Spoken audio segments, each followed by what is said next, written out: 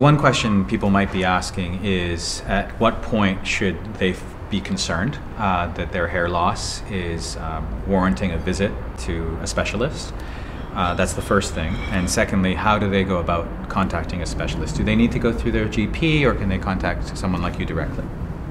So I would say that if at any point you experience any kind of unexpected hair loss, the sooner you see someone, actually, the better.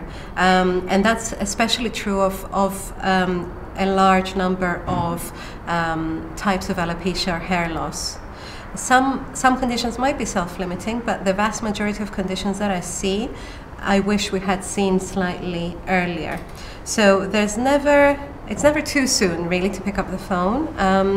And yes, I will see patients that are referred through another specialist or another a GP, but I'm more than happy for you to pick up the phone and contact my secretary for an appointment to come and see me so that we can discuss and assess your hair problems.